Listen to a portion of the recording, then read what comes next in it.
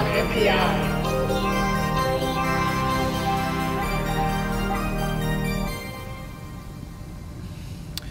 All right, this week's Eye on NPI brought to you by DigiKey and Adafruit is Nordic. Lead Data. What is this week's Eye on NPI? I love Nordic Semiconductor. I love their chips, and so it's always great to be able to highlight their stuff.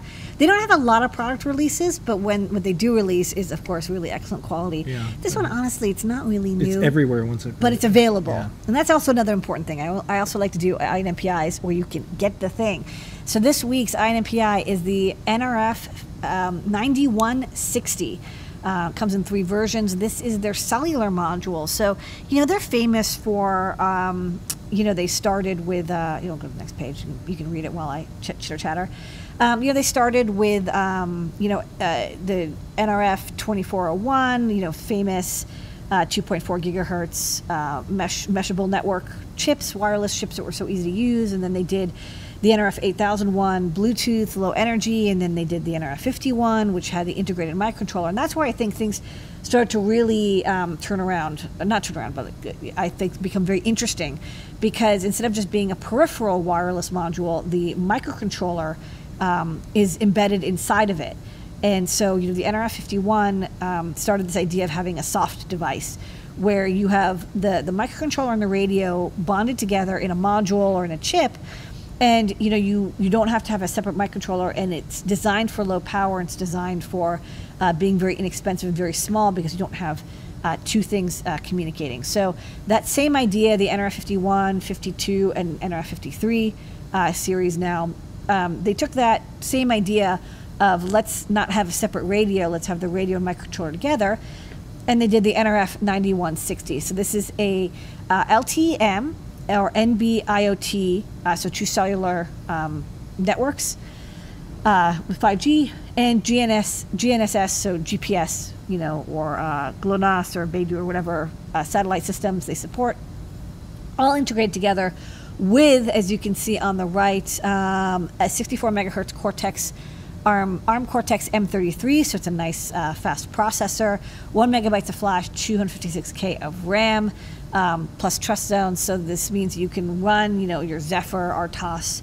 or what have you on the board and do cellular, and it's all very, very thin and very, very compact.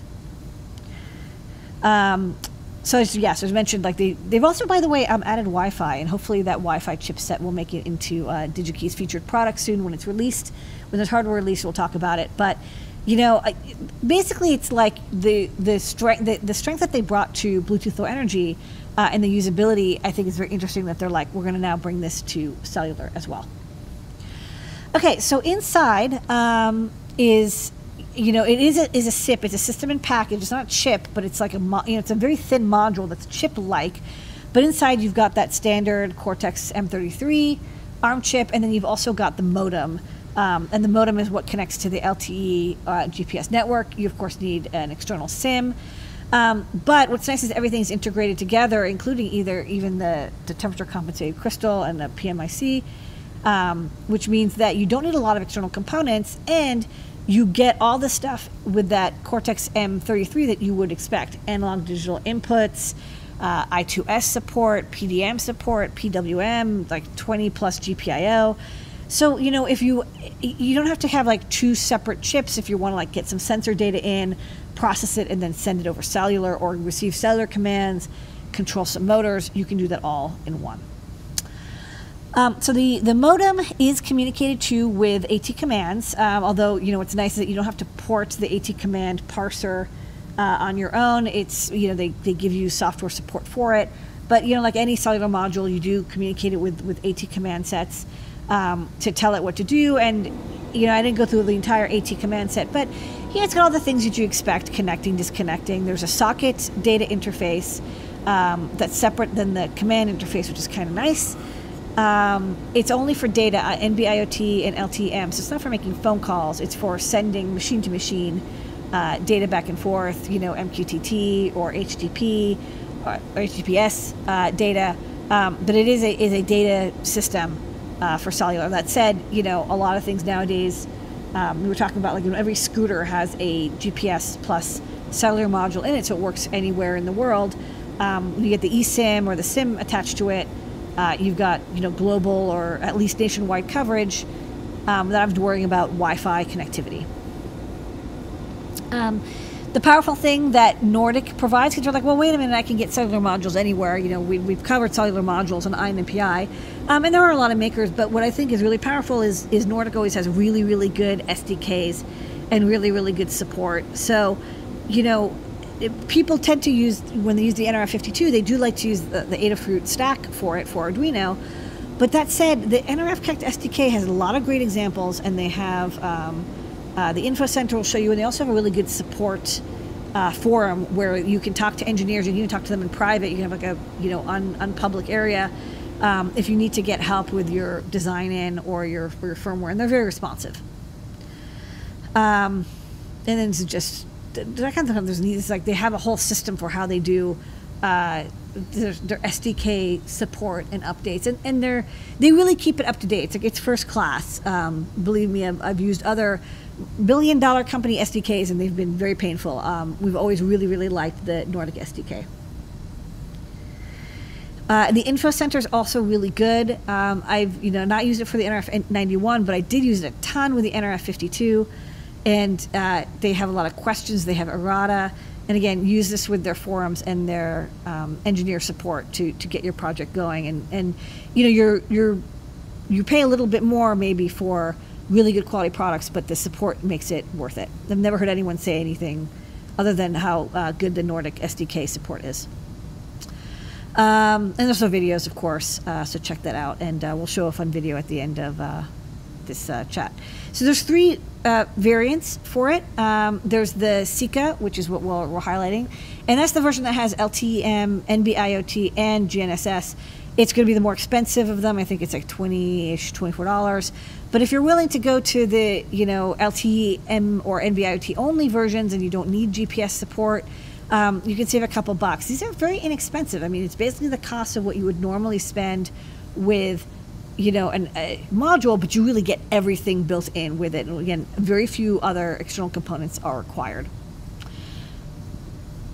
The modules also, what I thought was neat is they all have 700 megahertz to something 3 gigahertz, 2 point something gigahertz bandwidth, which means that there is no, one thing I've noticed with cellular modules is there's like the North America version and the Europe version, and this is like Africa, and this is South America and Australia, and like it's very zoned based on the frequency. But because these are all wideband, you can use any of them in any zone that has the frequency support. And they have certifications, like various certifications, regulatory certifications like PTCRB, FCC, CE, etc. So you can kind of get kickstarted with your design. So check out, they have a certifications page where you can like look at it, make sure, of course, that the country that you're using it in, it's pre-certified for the band you want to use. But of course, you can use any band. So just be aware of what it is, so that when you go for your final product certification, you can kind of skip a couple steps, because you'll be like, it's pre-certified.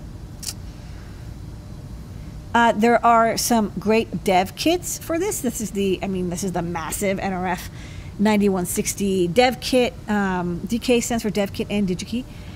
This one has, the Arduino compatible headers. It's got everything in it, right? It's got like the built-in antennas. It's got battery monitoring. It's got looks like the FT2232H, JTAG, whatever, SIM slot. It's massive, but it's got like everything. So it's good if you're like, I need to have a dev kit for my original product design, and I need to have everything exposed. So great for like hardware hacking, and of course, I think it comes with the Sika. So then if you decide later you don't need NB-IoT, you can then, the 3 versions are pin compatible, so you just use the version that has only LTE-M. My favorite dev kit, just because of the name, is the Thingy91. You can tell that there's just marketing was like, okay, we're going to call it the Thingy. And it's also an nRF9160. You can see there's a SIM card holder. I think it also has an nRF52840 on there as a coprocessor.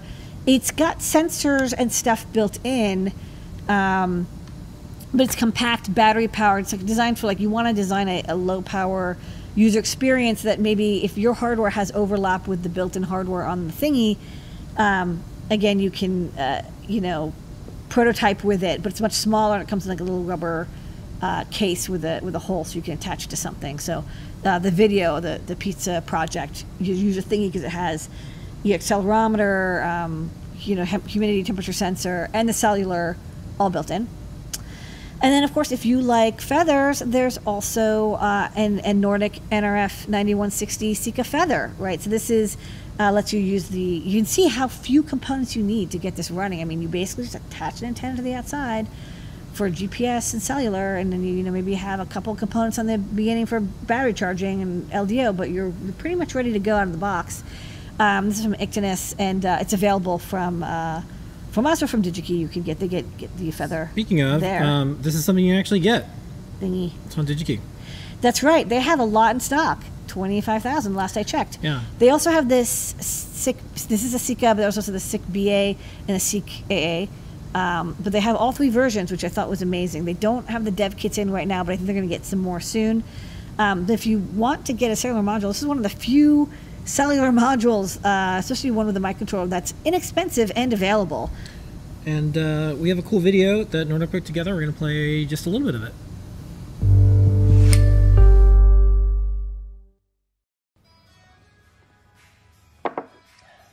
Have you heard about this new startup, the nRF Pizza Delivery guys? No. What are they doing? Cellular IoT pizza delivery. They're running prototype rounds now with the Nordic Digi-91. Oh, that's cool. But what are they doing differently from other pizza delivery services? So they're taking pizza delivery to a whole new level. Every pizza box has a Nordic Digi-91 inside, and this has sensors on it capable of measuring temperature, pressure, and acceleration, and much more. And this is transferred over to the Nordic nRF9160 SIP, which also has GPS. Then all of this data is transferred up to the nRF Connect for Cloud using the new low-power cellular technologies, LTM and NB-IoT. That sounds cool, but what are they actually using the sensor data for? Oh, they also have this app called nRF Pizza. And after you've ordered your pizza, you can see exactly where it is on the map and when it will arrive. It will also show you the temperature of the pizza and if it has been flipped or not. The app extracts all this data through the nRF Connect for Cloud device API so that the app can get access to the GPS and sensor data directly. Nice. Yeah, and the best part is if the temperature gets too low or the pizza is flipped, you get it for free. Oh, sweet. That sounds like something that will really disrupt the pizza delivery market.